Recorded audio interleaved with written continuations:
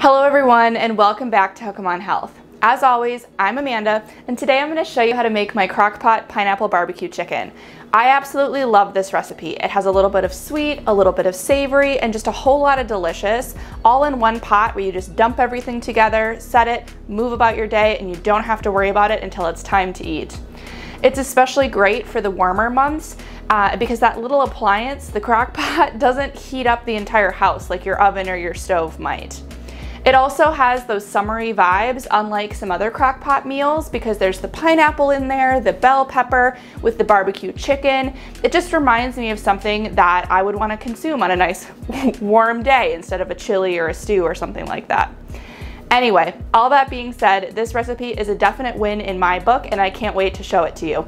Let's get started.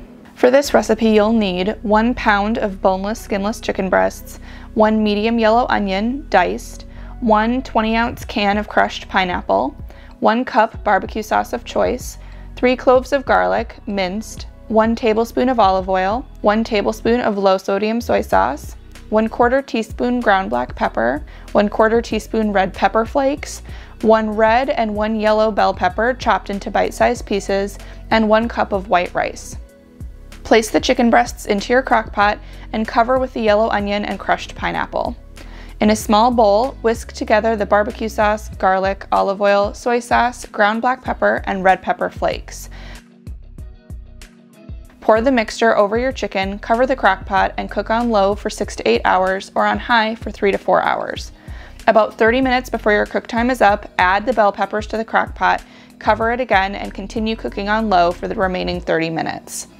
Prepare your rice either on the stove by bringing your rice and 2 cups of water up to a boil before reducing the heat to low, covering your pan and allowing it to simmer for about 20 minutes, or use your rice cooker as I did here today. Serve your pineapple barbecue chicken over your white rice and enjoy. If you enjoyed this video, please be sure to hit that like button. A link to the full recipe as well as all of my other Crockpot recipes can be found in the description box below. Leave me a comment if you've tried this or any of my other recipes and let me know your thoughts. And if you want to get hooked on health, make sure to subscribe to Hookom Health over here on YouTube and follow me on all of my other social media accounts. Thanks so much for watching and I'll see you all back here again next time.